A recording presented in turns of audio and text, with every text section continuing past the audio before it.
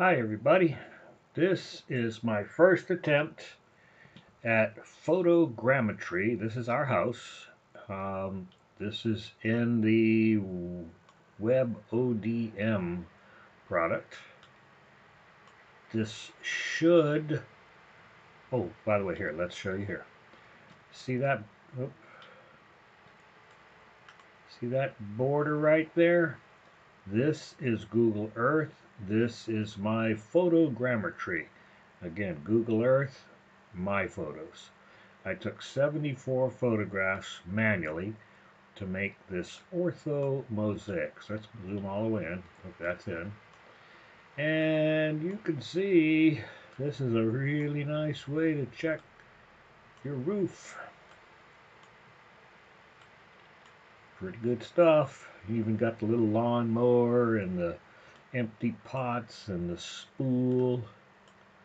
And then I got a kick over here. We get a pretty good view of Lily's little sanctuary. She built all of this herself. This is our fire pit.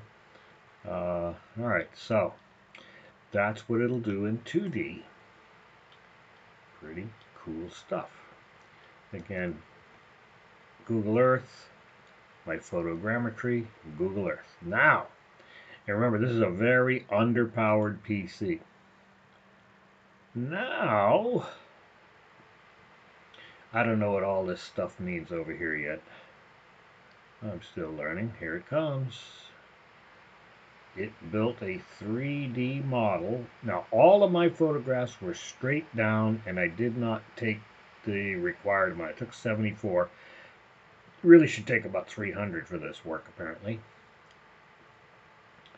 But look at this thing, man. And again, see that crosshatch there where it's better here and there? This little computer is struggling. Yeah. All right, so here, let's put it there. And check this out. Isn't that amazing? Yeah, you can see it's really having a tough time refreshing. It even picked up some wall detail.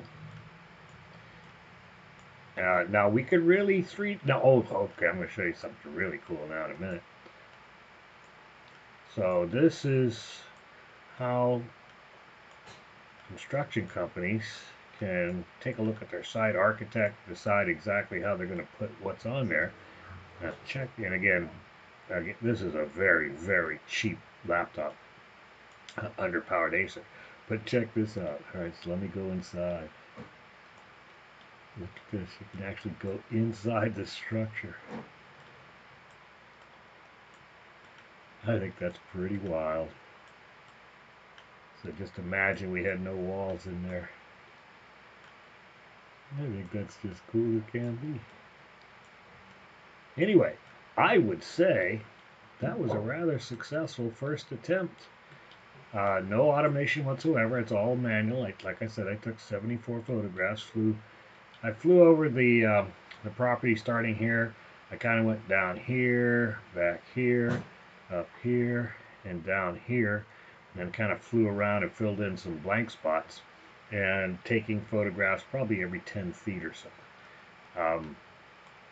So I couldn't get the automated tools to work properly. I think my tablet is too slow. But there you go. First attempt is pretty good. Bye, everybody.